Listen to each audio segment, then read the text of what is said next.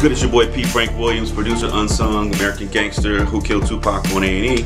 Many other shows. Wanted to give a super love, much love, mucho props to True Magazine, out there representing the streets, your #1 source for that hip-hop information.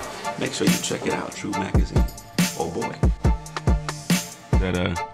He's not even really a gangster. Yeah. He grew up in the He's suburbs. a football player. Yeah, I mean, football player with mom and dad. And, you know, Sugar Bear. But much love to Sugar Bear. No doubt. I'm glad you guys have been enjoying the series. No doubt. Well, you know, I believe, hopefully, you know, I've been covering the Tupac thing for a while. And, you know, even from being there that day after he got shot and, you know, seeing him in person and all of that. So, you know, in doing this show and being around Sugar, you know, I've actually interviewed Sugar multiple times in real life. I went to interview him in jail at Mule Creek Prison, you know, around 2000 or so. Yeah, maybe like 2000. And that was when he went in for a violation. For the probation violation for stumping Orlando. And you know, he, I won't say his energy was always the best. And you know, I saw him also. That time I interviewed him, I was at the prison.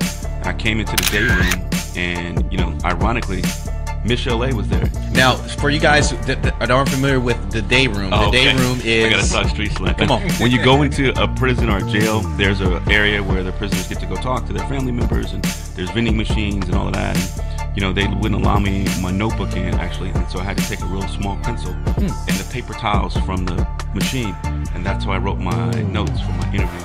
Which, but at that time, he was just blasting Eddie Murphy and Gay and Puffy and just going off, you know. And I think... based on his energy and his behavior, you see what's happened to him. And based on his energy and behavior, you see what's happened to Drake. So, you know, logical minds, as well as Dog. You know, so I think they both have progressed because they had positive energy and he didn't. Sure. Guys, just in case you didn't know, P. Frank obviously has been in numerous films behind the scenes. He's Emmy Award winning TV film producer. He's a writer. He's a journalist. He's an author. He's a commentator. Over the past 2 decades, he's worked in newspapers, magazines, television, and film. Even wrote and co-produced the big budget video game 25 to Life. Produced IDOS.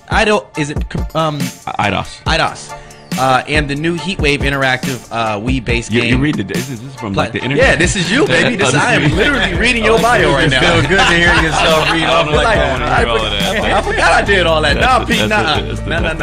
You know, but you know, it's been a good journey. You know, obviously, for myself, who grew up in Oakland, you know, and was able to work LA Times, The Source. You know, The Source in its heyday when all the